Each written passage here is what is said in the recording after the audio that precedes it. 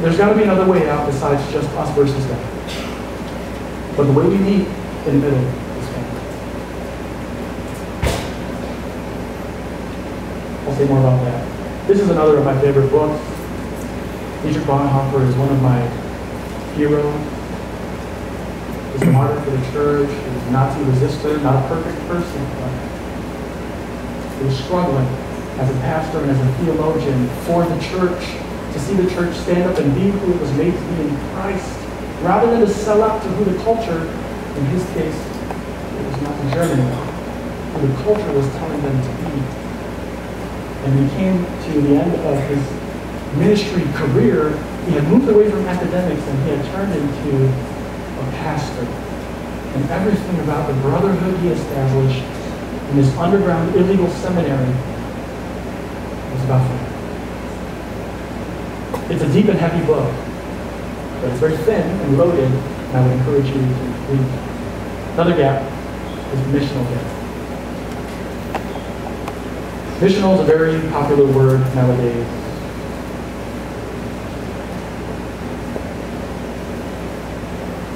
But here, John chapter 20, verse 21, Jesus says, after rising from the grave, to his followers with him says, as the Father has sent me,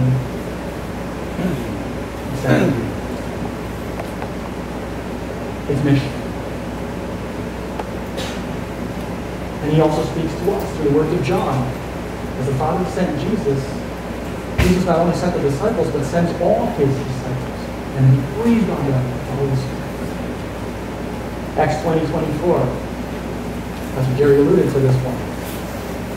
If only I may finish the task that God has given me. Share the gospel of God's grace. There's a sense of urgency and of divine appointment, and yet we in church have a gap. What is that? I think this is going to be tricky, but I want to do this tenderly. Coming from a pastor's family, there are soon going to be 9 of us who are pastors in the family. We understand that everyone talks about us as full-time. But sometimes when we say that, our young folks, if they're not full-time, they hear that they are part-time. And as soon as that happens, they see that they are contributing to the work of God or following Him in mission on the side. We need to move into a discussion of vocation, of calling. Vocare is the Latin for calling, the idea of God calling specific people who are pastors to be pastors. But other people are also called by God into other areas of life. And what did we understand? So I don't want to, this is not meant to be a legalistic thing that would defy what I'm talking about in this whole presentation. But a sense of even our young folks who are going to pursue other careers are also able to serve. Amen? So what we mean by this, I'm going to pull it out from another book. There are gestures and there are postures. There's a quote here from Andy Crouch, the author of one book. All of these can be appropriate responses to particular cultural goods. And each of them may be the only appropriate response to particular cultural good. And a cultural good is what's happening in the world. Not necessarily that it's good, but it's like a good or a service that the world is producing. Like an iPhone, like the movie Noah, like the song Happy by Pharrell, whatever. But the problem comes when these gestures become too familiar, they become the only way we know how to respond to culture. And they become etched into our unconscious stance toward the world and become, instead of gestures, they become postures. What do we mean? Andy Crouch goes through 4 different approaches or relationships that the church has had toward the world and the culture in the world. Even beginning as early as the Protestant Reformation with Martin Luther, Andy Crouch is talking about condemning. There was a time when, as Martin Luther did, the sale of indulgences and the abuses of the church, you need to condemn those things and stand on the Word of God. It's an important gesture. The problem is, if it becomes our posture. You see? We're always condemning. And the same then is true, because after that, Francis Schaeffer and others, according to Andy Crouch, often they would critique the culture. They would look at it and say, you know, this is what is wrong, this is what is right. They wouldn't really get involved with it, but they would academically, from a distance, critique. That's a good thing to do. I'm doing that today with you. Not critiquing you, but understanding the gap in our ministry. And yet the problem is, good as it is as a gesture, it can be a problematic posture. You see the difference now, right? And then so on with copying and consuming. Like a gesture is if I say, hey, or if I go like this. But if all I do is go like this, or get stuck in a posture of this, it loses its effect. You understand? So where we are now, next slide, I think many of our young folks have developed this no longer as a gesture, but as a posture. And I think many of us, young or old, are guilty of perpetuating it as well. Consumption as a posture is capitulation. In other words, it's giving in. Letting the culture set the terms. Assuming that the culture knows best, and that even our deepest longings for beauty, truth, love, and fears of loneliness, loss, death, have some solution that fits comfortably within our culture's horizons if only we can afford to purchase it, to consume it. Many of us are stuck in consuming position. Whether it's experiences like young folks, or properties like many older folks. It's a good thing. There's a time for that. This building is an amazing blessing. Can you imagine how many thousands of lives will come through preaching the gospel here in this church? That's a gesture. You have to buy this. You have to act on faith and pray like crazy that the Lord will provide. Like the campsite. 84 acres. My goodness. There's a time to buy that. But we don't buy everything. That would be a posture of consumption. And many of our young folks are stuck in it. And many of them learned it from us. It's just that they buy different things than what we are buying. So there's a term now called wanderlust. Many young folks who grew up in the suburbs, parents like many first-generation folks, like my parents, they worked so hard to buy a home in a neighborhood with good schools and send their kids to good colleges in order that the kids could have a better life than they themselves had. That is the gospel. I think there's so much gospel in there. It's convincing enough. When young folks see their parents sacrifice, they know they are loved. They know that their parents' faith has something going. But many of the young folks, well, I've already grown up having stuff. You see like 8-year-olds with cell phones. Say, what is that? 8-year-old with a cell phone? I didn't even get a pager until I was 18. And that thing was huge and ugly, you know? But they have everything from a young age, and they have access to everything from a young age. So then when they get to a certain age to work and choose a vocation, if you will, instead of buying all the stuff, they've already seen that and had that, they buy experiences. It's different. But the consumption is the same. The posture of buying is the same. Gwyneth Paltrow made the news this past week saying, I think it's difficult when she said about herself as an actress, it's difficult when you have an office job because it's routine, you know. You can do all the stuff in the morning and then you come home in the evening. When you're shooting a movie, they're like, we need you to go to Wisconsin for 2 weeks. And then you work 14 hours a day, and that part of it is very difficult. I think to have a regular job and be a mom is not as, of course, there are challenges, but it's not like being on set. Gwyneth Paltrow is a millionaire actress.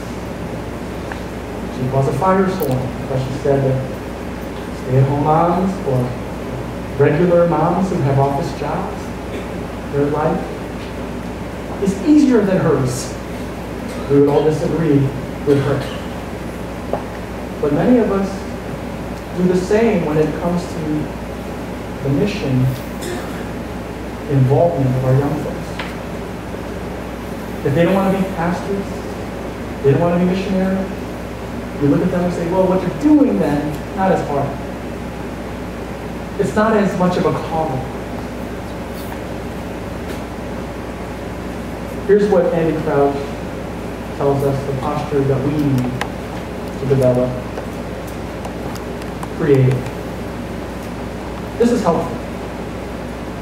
I think in our churches we have folks who are gifted and trained in many different ways. Not everybody will be a preacher. Thank God. We need some folks to put money in the offering too, you know? There's 3 of us boys at home, and the one in the middle, he's not a pastor. And everyone goes, "Oh, what happened to him?" And we said, "Well, he's paying for us. We need that. Don't talk to him about calling. We need him to pay for ours." You know I'm joking. But anyway, we can get our young folks involved in living out the image of God, the creative work of God in Genesis, and He made people like Himself in a way. From any career, any field, any age. And I think we stifle what they could be doing for the kingdom of God when we don't allow them to be creative.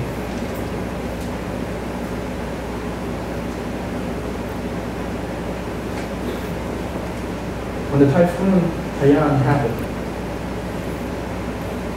I saw young people and people mobilized like I'd never seen before. Back in Chicago, we hosted a fundraiser. We raised $10,000 for World Vision. Obviously, it was November before there was controversy over World Vision. But you know, they reversed their decision and all that.